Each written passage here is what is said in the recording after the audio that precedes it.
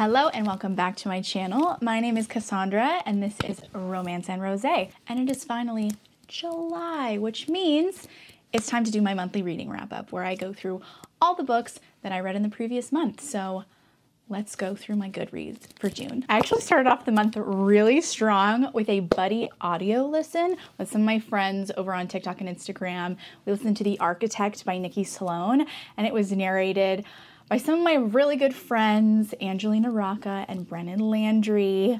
They did a phenomenal job, and I gave this a 4 out of 5 star. I want to tell you the spice.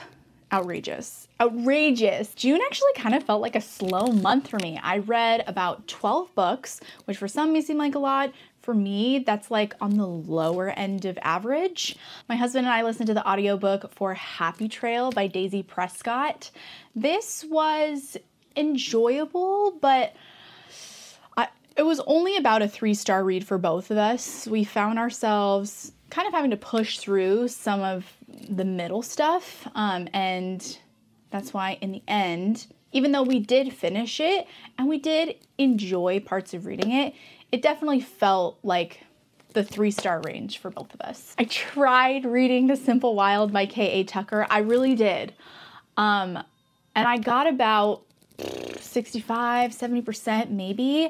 But I was never excited to open it. I felt like it was taking a long time to get to the point. So for that reason, I DNF'd. It is one of those books that I may revisit in the future when I'm more in the mood. I am a mood reader, so sometimes even a book that is well written and that people love, if I'm just not in the right headspace for it, I will DNF. I will say it is rare that if I DNF even a book that I know is good, that I will revisit it, but you never know. But I am including it because I feel like I got far enough into it to where I read most of it. So there is, but I'm not giving it a star rating because since I didn't finish it, I don't feel like I can give it a fully formed star review. Then I read Reckless by Elsie Silver. If you have not read her Chestnut Springs series, what are you doing? What are you doing? Every day is cowboy romance era, okay? I'm obsessed with this entire series. Elsie Silver can do no wrong. And with Reckless, I feel like when it comes to male heroes, she really knocked it out of the park. Theo Silva, he's just almost as perfect as you can be. There is one book that I read this month that has, they're pretty neck and neck as far as book boyfriend perfection. But I'll talk about that one towards the end. Then there was an Audible sale, and I had to indulge. So I ended up buying the entire Fallen Men series by Gianna Darling on audio. When I tell you, I did a reread of Welcome to the Dark Side. I had never listened to the audio for it. It was perfection, just as good as physically reading, maybe even better, because Jason Clarke and Desiree Ketchum are phenomenal narrators. But then I ended up moving on after that 5-star perfect book. It has been one of my favorites of all time, to the next in the series, Good Gone Bad. And that was narrated by Lucy Rivers and Troy Duran, who are also very talented, respected narrators. And I gave that one a 4-star. It was really good. It didn't hit the right spots for me that Welcome to the Dark Side did, but it was still very important to the series, and I thoroughly enjoyed it. QB Tyler came out with a new release. It is a spicy bodyguard romance called Keep Her Safe. When I tell you, she is known for more like pretty taboo, almost always forbidden romances, always intense spice. This was less taboo in topic because although it was still forbidden, he was still her bodyguard, they're consenting adults, so there really wasn't any super intense societal reason why they shouldn't be together, but it may be the spiciest book she's ever written, and that's saying a lot. I loved everything about it, and I gave it 5 stars. Then I had a bunch of people bullying me on the internet to read Bait by Jade West because they know that I'm into primal play, and this book is everything that embodies that. I did buy the audiobook for it in the Audible sale because it was like $1.99, and 2 minutes in, couldn't do it. Was not for me, and that's okay. Although I do love audiobooks, not every narrator and not every audiobook is going to be to your tastes, and this definitely wasn't for me. So I did end up physically reading this book, and babes, you guys weren't wrong.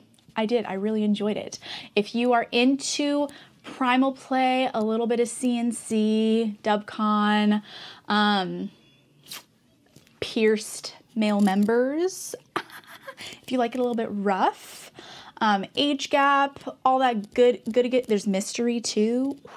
It was good. I ended up giving it, I think, like a 3.75 out of 5 stars, but on Goodreads, I did round up to a 4. Another 5-star read, I read Royally Not Ready by Megan Quinn. It is a spicy Princess Diaries retelling. Stop. Does that get you excited? Because it gets me excited. I loved that movie. Megan Quinn, she not only writes really funny, good spice, in person, she's just like sweet as a peach, and I love her. So that last month, she also released her sequel to that duet, Royally in Trouble. I have not picked that one up yet because they're not standalones. You had to read Royally Not Ready to read Royally in Trouble.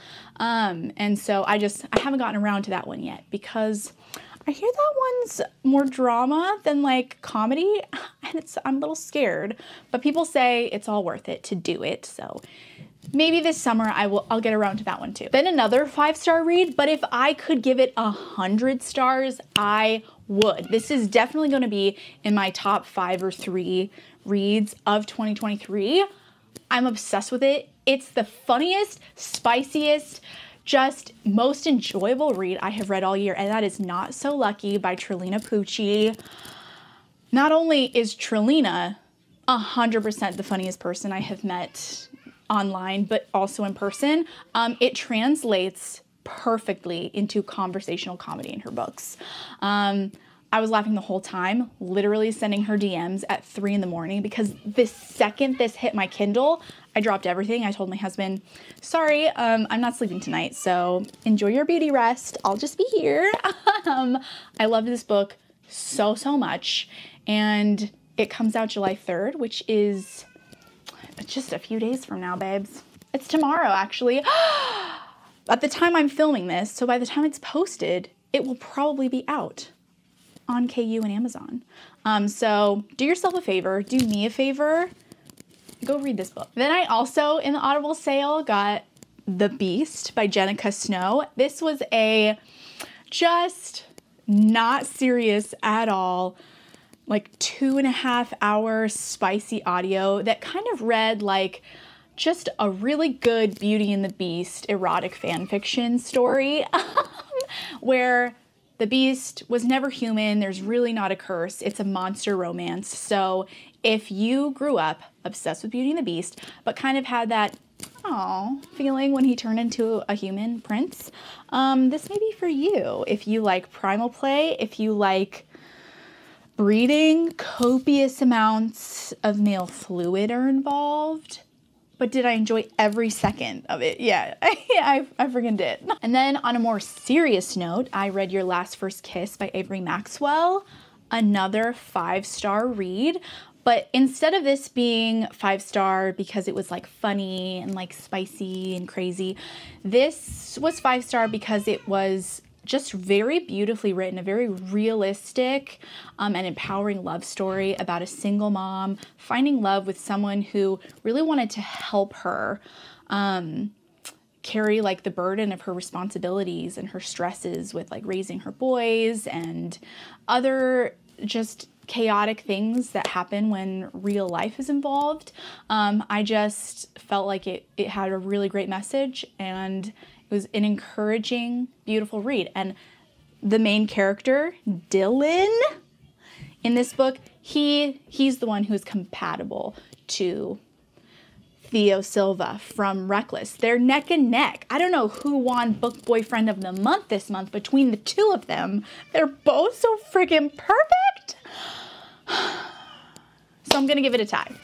I'm gonna give it a tie. They're both delightful. And because that one left me feeling a little bit emotional, which is sometimes kind of uncomfy for me to feel, I quickly barely finished off the month. It was like just under midnight. I read a Jessica Kay novella. And if you don't know me, she's one of my guilty pleasure authors. She writes very short, spicy novellas. And this one, what was it called? Daring the Doctor.